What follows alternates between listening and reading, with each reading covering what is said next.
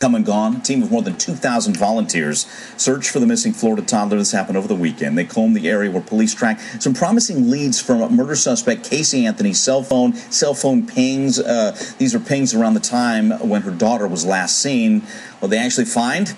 And now we've got celebrity bounty hunter Leonard Padilla in on the mix. He's testing a new theory. He's hired a dive team. All these what ifs. When and if we are ever going to find little Kaylee? Joining us now to talk about it once again, Prime News law enforcement analyst Mike Brooks.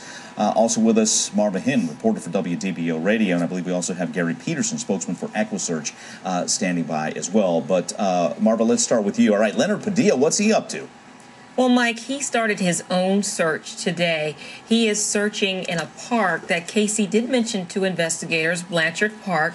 At one point, she told them that she left Kaylee there with the nanny, Zenaida Gonzalez, who, of course, now detectives say they don't believe even exist.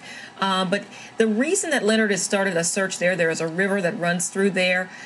He decided to look in that river. He hired the dive team because a member of someone actually with EquiSearch, when they were searching back in August, found a cross there on one of the trees. The cross was near a playground. It was made out of some arts and crafts materials like some beads, things like that. And a member of Leonard's team apparently saw some of these same materials in Casey's room when Casey was out on bond. She said that Casey often made these types of arts and crafts projects using these materials. So Leonard's theory is that perhaps Casey dumped Kaylee's body in this river, and that's why he has a dive team out there today. Gotcha. All right, Mike, you talked to Leonard Padilla. What's he telling you? No, that's exactly what he told me. He told me that exact same story. In fact, the EquiSearch people were there in Blanchard Park searching on August 27th when they first noticed this, and we saw the picture of it there because somebody took a picture. Well, he started talking to a couple of people on Friday and said, well, wait a minute. They started comparing notes, and that's why he said, well, you know what? She talked about it all the time, and as Marva said, she would constantly mention Blanchard Park as one of the places she used to go with Kaylee, that Zenaida Gonzalez, who doesn't exist, would go with Kaylee. So he said, well, you know what? Why don't I just go ahead and take a look? So they went back, and they went around by the tree, and they did find a couple of the beads because apparently, with weather and everything else, this cross had blown away.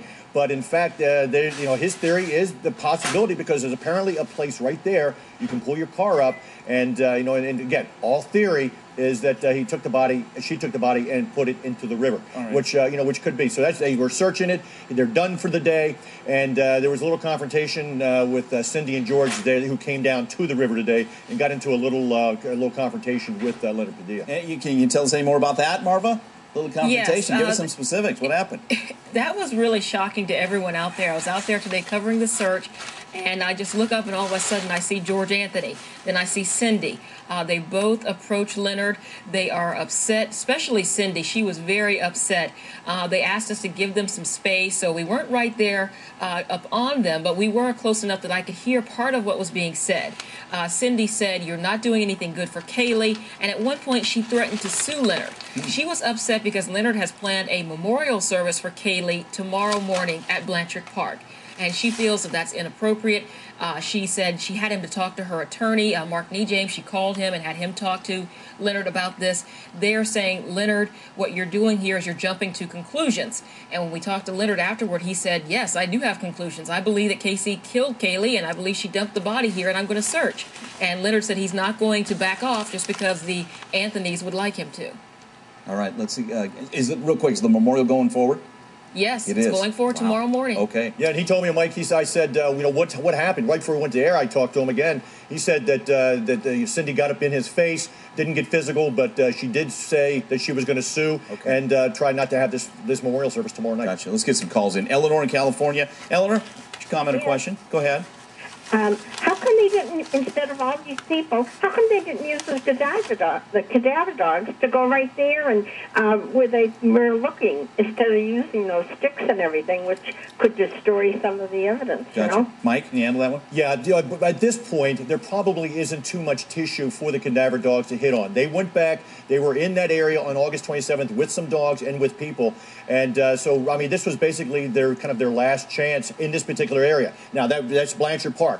This other area that she's speaking of is over by Orlando International Airport, where the timeline and the cell pings say that she could have been in this area. But Leonard's also saying that with the cell pings. Apparently on August 25th, there were no calls whatsoever to or from her phone, basically saying that she must have turned her phone on. And that's when he thinks that she dumped the body in Blanchard Park area. Another call, Angela in New York. Angela, go ahead. Yes, hi. Hi, Mike. I love your show. Thanks. Thank you for taking my call. Yeah.